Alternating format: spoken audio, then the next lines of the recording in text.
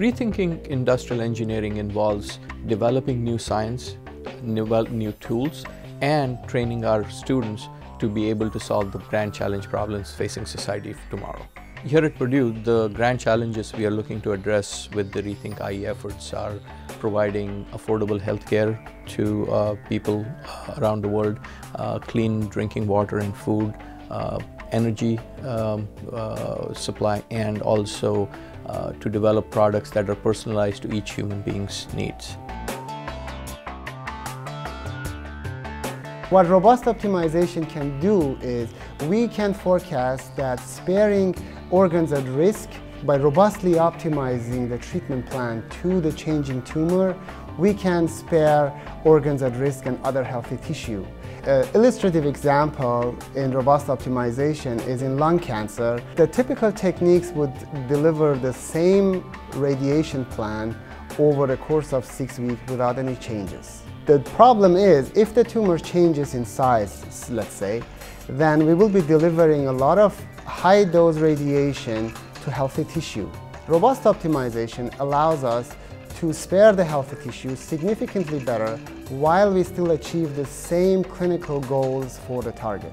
One of the biggest challenges facing our country today is being able to deliver affordable health care. Here at Purdue, one of the ways that we're looking at improving the affordability of health care is looking at incentives.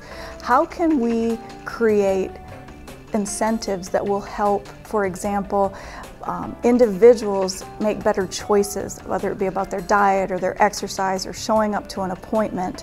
What types of incentives can we design that would help improve that? Another way would be at the organizational level, looking at how can we develop policies that make sense for the way insurance pays their physicians, so that the physicians are making cost-effective decisions. I believe future IEs will play a key role in healthcare, particularly because IE brings in various disciplines together and combines the knowledge of these disciplines together to deliver the best solutions. And moreover, IE attempts to have a systems approach to things instead of dividing the problem into small niches and creating sub-problems of the interfaces.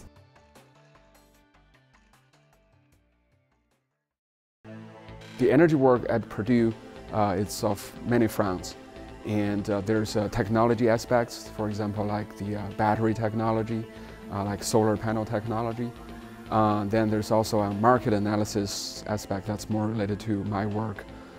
There's also on the cybersecurity aspect, and also the computational algorithms behind this entire smart grid operations. Many people may still remember that the 2003 blackout that basically wipes out the electricity out of the entire northeast regions of the United States and Canada. And that's just because the delicacy of this electricity system, that the supply-demand has to be balanced all the time.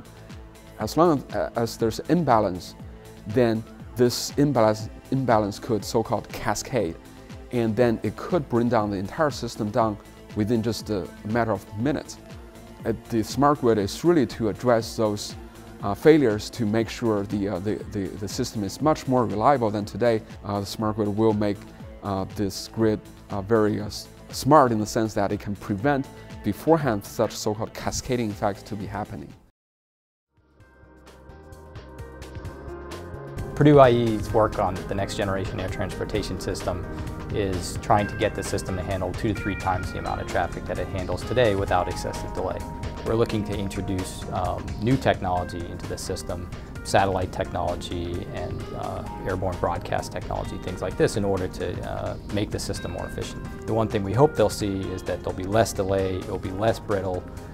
They may also start to see things like uninhabited aerial vehicles being incorporated in the system, so they may see pilotless airplanes being incorporated, but hopefully it will just be a better experience for them. The collaborative process that we have in Purdue and IE, I think, is really cool and unique because we are able to have teams of students put together all the pieces that they've learned in their 4 or 5 years of undergraduate, and they get to work with a real external customer on a real problem. So we don't script the problem. These are real customers that have real sources of pain. And the students are not just doing this as a final academic thing, but their first real professional experience. At the Purdue School of Industrial Engineering, we are rethinking industrial engineering for the next 25 to 50 years.